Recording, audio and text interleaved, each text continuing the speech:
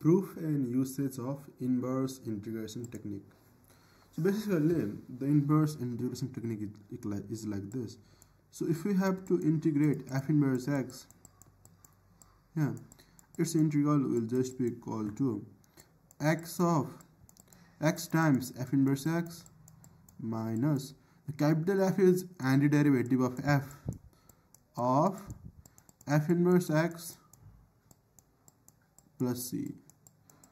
So this is the formula, and let me show you by finding the integral of one function. Let's say for f of x equals to e to the power x, our f inverse x is ln of x, So for that case, let's find the integral. So for ln x dx, our x is x itself, f inverse x is ln x minus our capital F.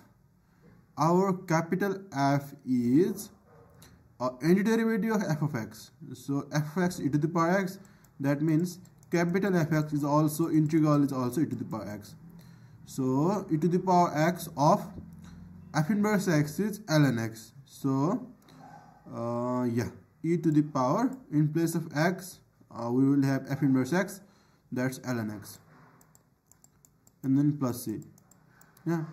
We get x ln x. This is just x minus x plus c. So you see, it was really easy. Like using this formula to find the integral of inverse functions is really easy. And now let us prove this. Let's try to prove this. So let's say I have integral of f inverse x dx. Now let me make u substitution. Let me say that y is f inverse x.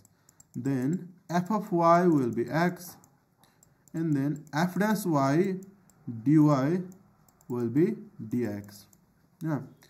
Now for this problem, this will be y, and then dx will be f dash y dy.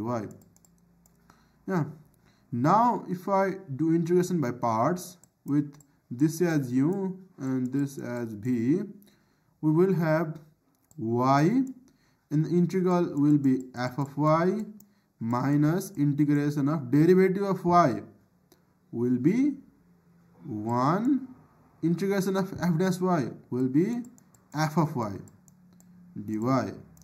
Now up to this step, now again we have to integrate f of y.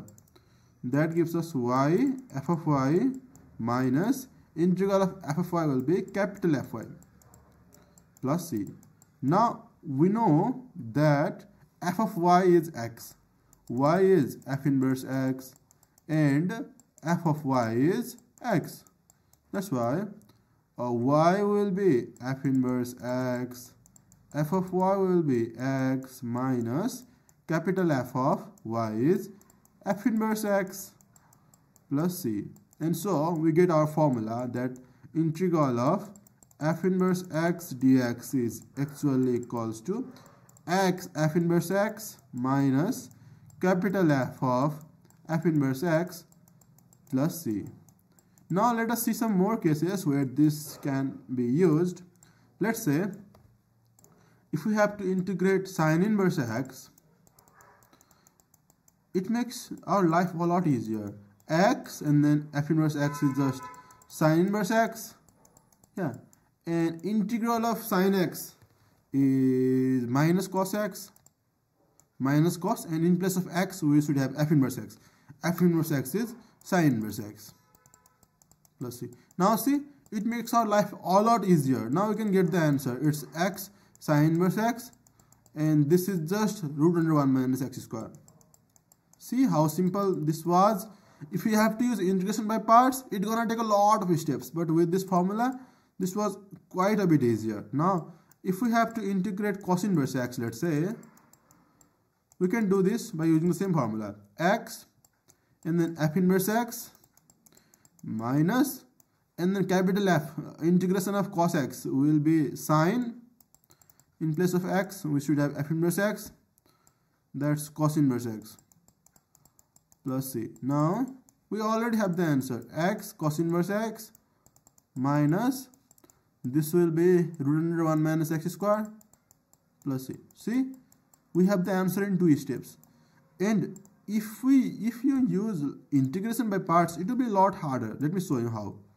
Let's say we have to integrate sine inverse x. First of all, you will let 1 as b and sine inverse x as u, and then you will get sine inverse x. Integral of 1 will be x minus integral of derivative of sine inverse x will be 1 by root under 1 minus x square. Integral of 1 will be x dx. Yeah. Now you have to let this over here as y. So if you let y equals to 1 minus x square, our dy will be minus 2x dx. Yeah. So dy minus 2 will be x dx. And then we will have x sine inverse x minus integral of x dx will be dy by minus 2 by this will be root y.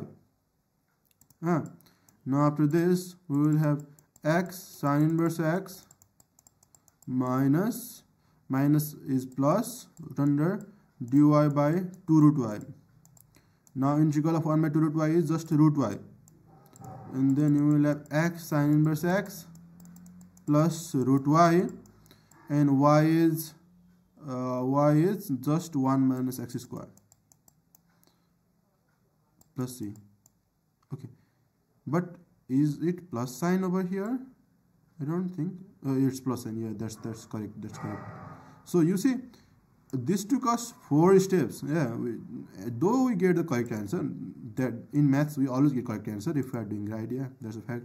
But it took 4 steps and it took just 2 steps. So this is how this formula is easier and helpful.